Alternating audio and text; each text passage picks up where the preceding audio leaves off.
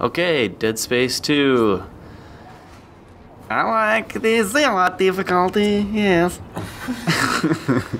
Okay, I think you can do Borat one more time and get away with it, because that was bad. That was a poor. I wasn't ready. I got You were ready. my wife. You hit Zealot, yes. My wife. My wife is somewhat of a Zealot. The Overlord. Oh, Kathy so this is Griffin. that hard part you were talking about. The Overlord Kathy Griffin requires us to say it. My wife. I don't know what that quote's from. Oh, really? Yeah. Company different. Oh. Haven't seen that episode. Listened to that episode. Oh, dude. So this part is basically you're waiting for Ellie's dumb ass to open the door. And I find waiting by the door is harder than waiting in this corner. I don't know why. I feel like you have more time to shoot the enemies before they get to you in the corner. Isaac, open the CC door on your level. And most of them spawn over in that area, but they do spawn like behind you at some points too. Yeah. Motherfucker. So, yeah, this is going to be one of the harder parts in hardcore, I imagine.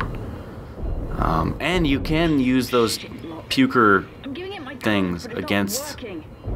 You can grab those and throw them back. They're basically like stasis, right? Like stasis? Oh, I don't know. Oh, I mean, like they don't damage them; they just slow them down because they don't damage you, right? I've never done it. Yeah, I've never actually done it either. I think it must damage them. Personally, that's my guess. I haven't done it, but I've read that you can, Yeah. and that I should. I'm authorized. And I'll try. I will try. You bastard. Do or do not. There is no try, Dan. Oh, good point. Come on. Okay. She's about to open the door. Hurry, hurry, hurry, hurry, hurry. So yeah, she says. And then once you cross the line, they run away. They won't follow you through that door. So she says you can't hold them off forever. I really want to like get some awesome upgraded guns on my New Game Plus and like just see how long I can hold them off, and maybe you get like a bonus thing.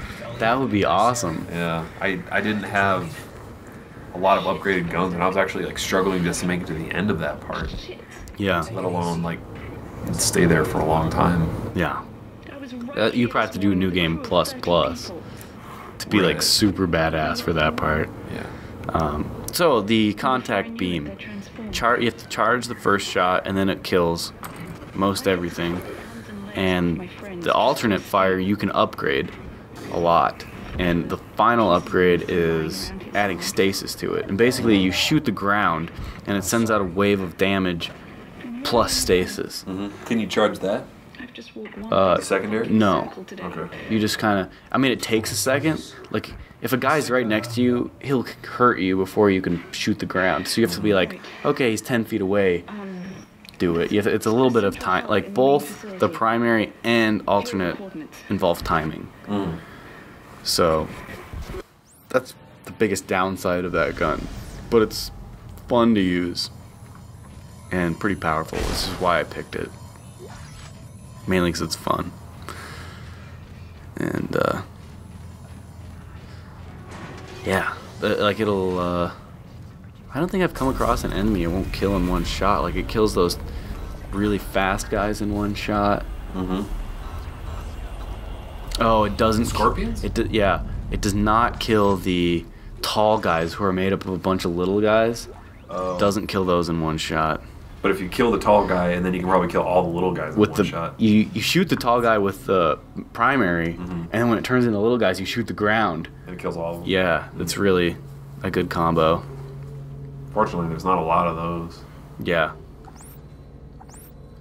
So, all right, that's it for Chapter 7.